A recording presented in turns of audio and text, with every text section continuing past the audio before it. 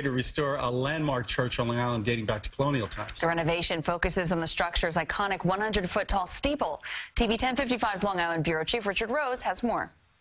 Inside the old First Presbyterian Church on Main Street in Huntington, parishioners are busily preparing classic Christmas decorations they'll sell to raise money for the church's community outreach. But they're equally excited about the scaffolding that's risen on the steeple, which towers over the community in preparation for its makeover. As you drive into town from the west end, you see the steeple way up in the sky, and it just sort of welcomes you to this wonderful town. As it has for more than 230 years.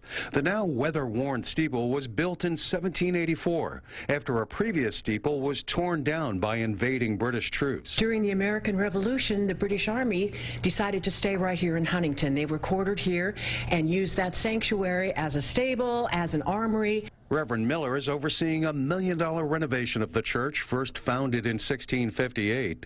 Its rich history dots the walls and hallways, from photos of church fathers dating back a century to a bell that once rang from the previous steeple more than 300 years ago.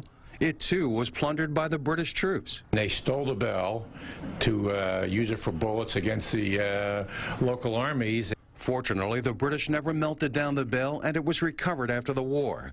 Now the focus is on stripping and repainting the steeple's faded wood exterior.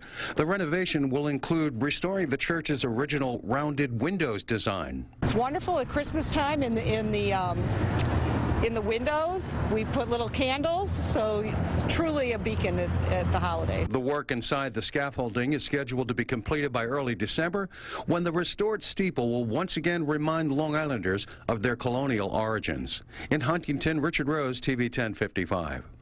Well, coming